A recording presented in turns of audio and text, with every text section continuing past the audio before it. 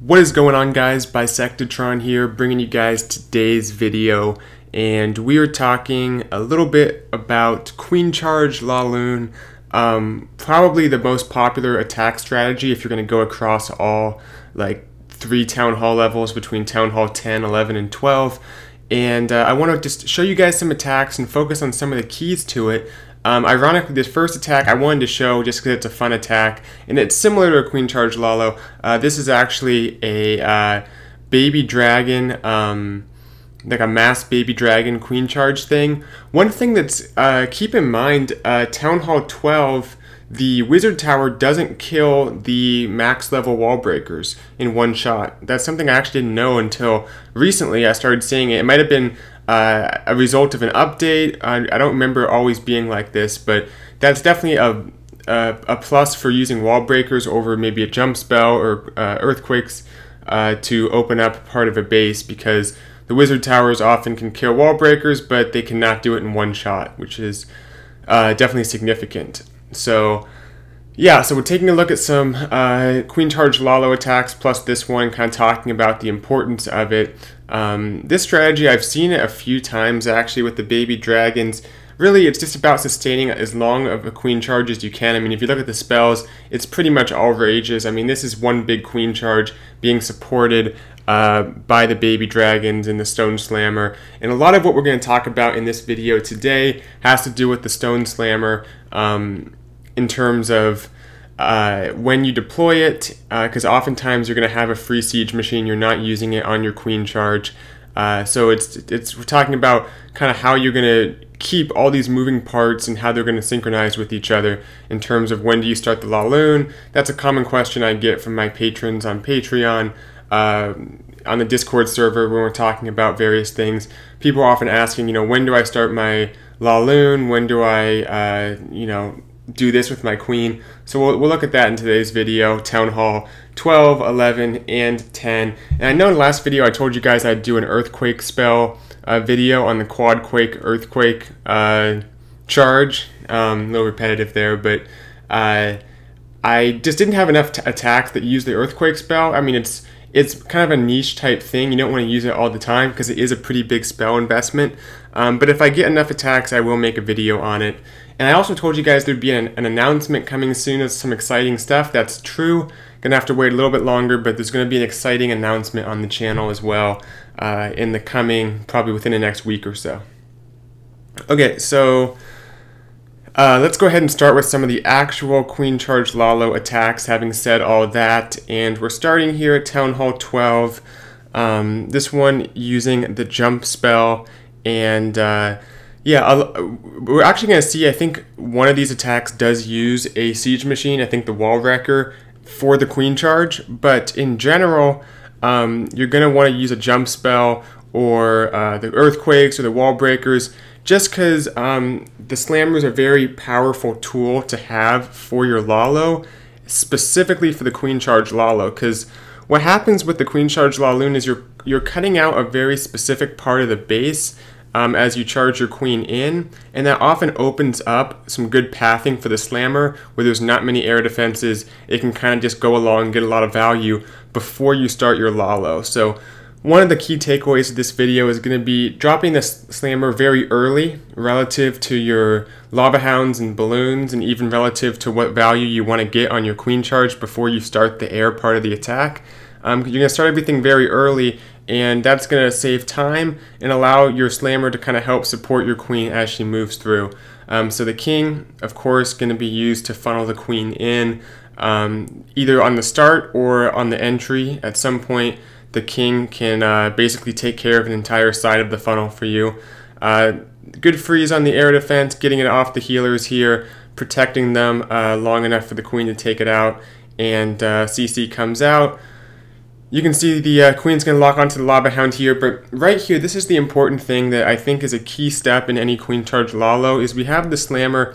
I would have let the slammer go even longer. I mean, he's already started a lava hound up here, but if you see, this air defense won't start targeting until the slammer's already past the inferno. So basically what's going to happen here is the slammer is going to come through, and it's going to take out a lot of these buildings without much damage coming at it, and it's going to kind of help funnel and create a better pathing for the actual balloons to come through.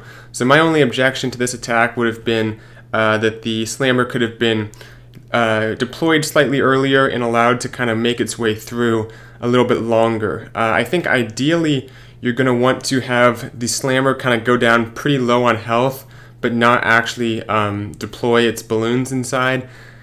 That's kind of the ideal situation because you want to get some value. The slammer has a lot of hit points, and if you're not taking advantage of that, that damage is going to be coming at your balloons, at your lava hounds, which doesn't need to happen.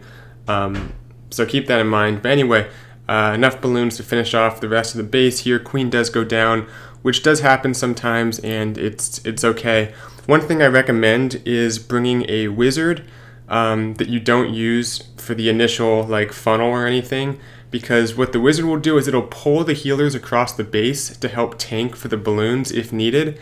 Kind of an advanced technique, and it's not something that's going to always apply, but every once in a while you'll see the value in it, because if your queen dies, you'll have like 4 or 5 healers just sitting there not getting any value.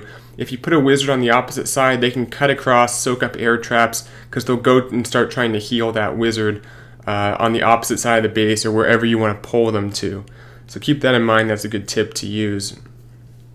This next one, again, using the jump spell, and one thing that we're seeing here is delaying the healers just slightly so they don't lock onto the king.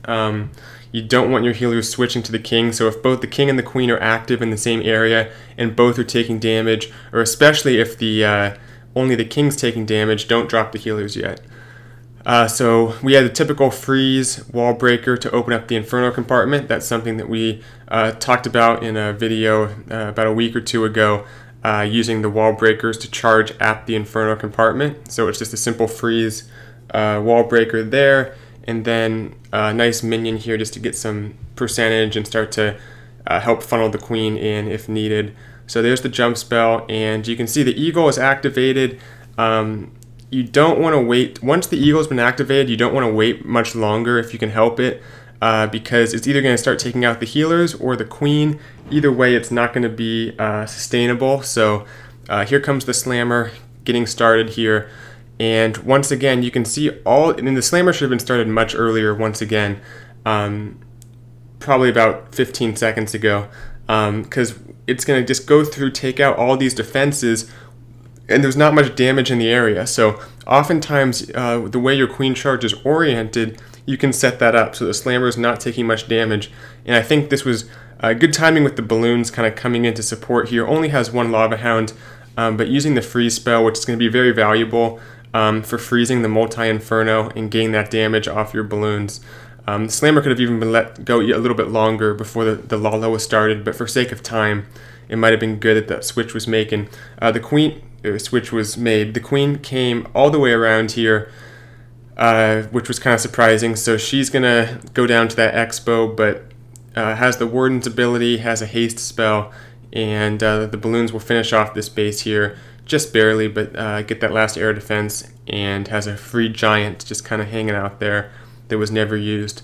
Alright, so we'll take a look at one more Town Hall 11 one. This is a bit of a different attack in terms of using the wall wrecker and a jump spell. So it doesn't have the stone slammer, which as we've seen is very valuable for starting the Lalo part of the attack.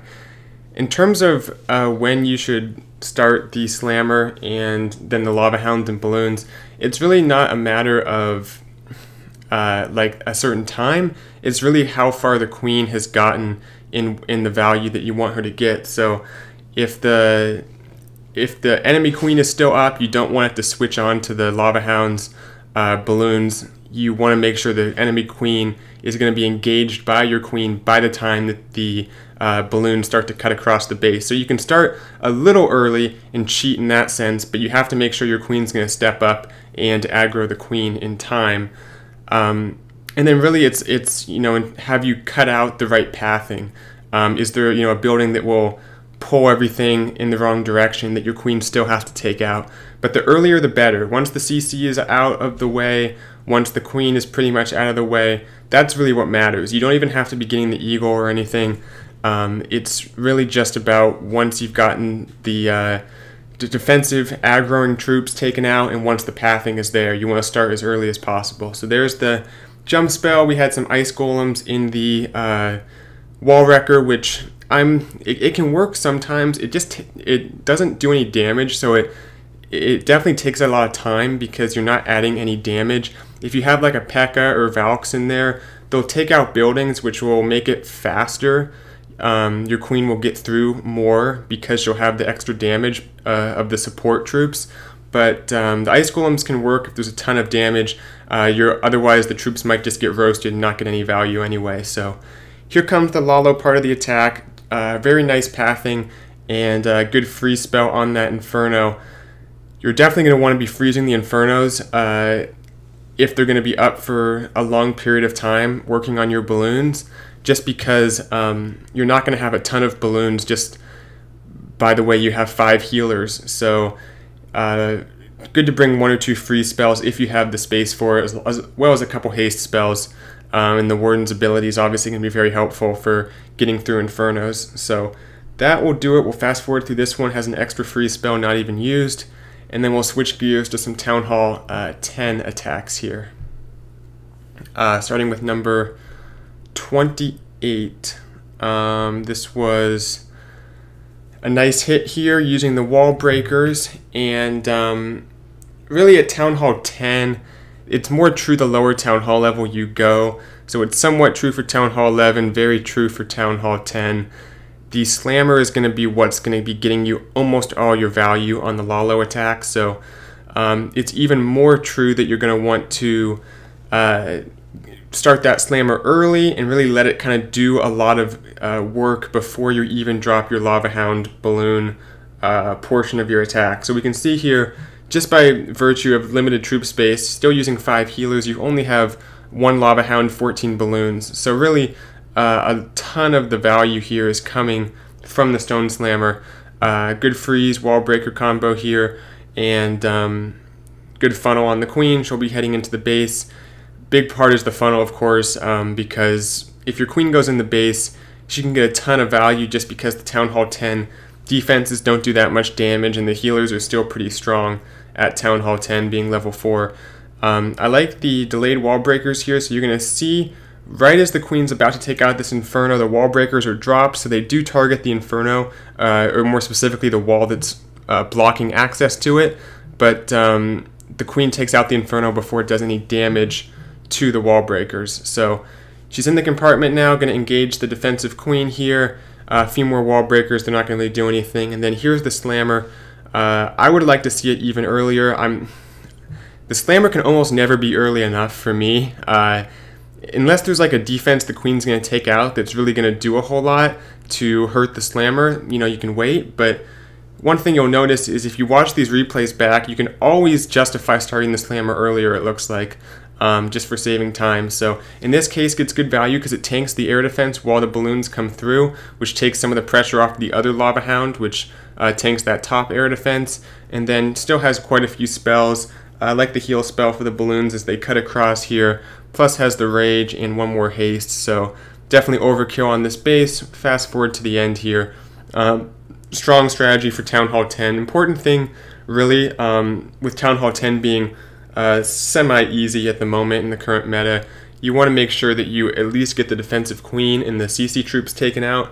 There's really no excuse not to get that because you can have a lot of things go wrong, but still 3-star.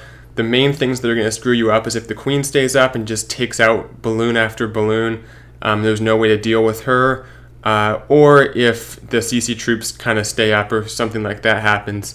So you just got to keep in mind what the obvious things are that are going to ruin the attack and make sure that those can't happen.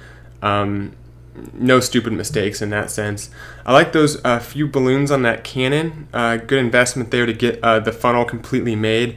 That way the queen's not going to double back around here. Instead she'll take the jump spell, which goes down right there, and has that first rage for her. At Town Hall 10, you have 1 less spell space than Town Hall 11 or 12, but relative to kind of what you're going up against, that's pretty decent spell space you have access to. So allows for the jump, plus I think 3 rages, and then still a handful of spells for the Lalo. So you definitely have the tools needed at Town Hall 10. King does a good job on the funnel there, so the queen's going to be pushed in, and she will engage the defensive queen right here. Once again, I would be starting the slammer right now. I think it's definitely time, and you'll see right here, queen goes down, and then at this point the slammer comes in. I was actually thinking the slammer would come from the other side, but this side makes sense as well. It's gonna take out Archer Tower, Tesla. Thing is, I feel like these balloons aren't needed if the slammer was just allowed to go a little bit longer, because it's not taking much damage and it can take all that out on its own given enough time. So really the thing that limits is time on any type of queen charge Lalo attack, which is why you should always be asking yourself in the back of your mind, can I start things earlier? Because oftentimes you'll be forced to start the Lalo too early, and really you'll be dropping balloons that aren't needed, which is kind of what happened on this attack. I mean, the slammer could have taken out probably most of the base on its own. The balloons are just kind of being dropped because the defenses need to go down faster than the slammer can otherwise do. So we'll fast forward here. Queen is still alive. Good cleanup. Always want to have those minions down early as soon as you drop your balloons to get the cleanup going. So that'll do it, guys. Thanks for watching. Hope you enjoyed the video. Like I said, announcements to come. Stay tuned for that, and I'll see you guys next time. Bisectatron out.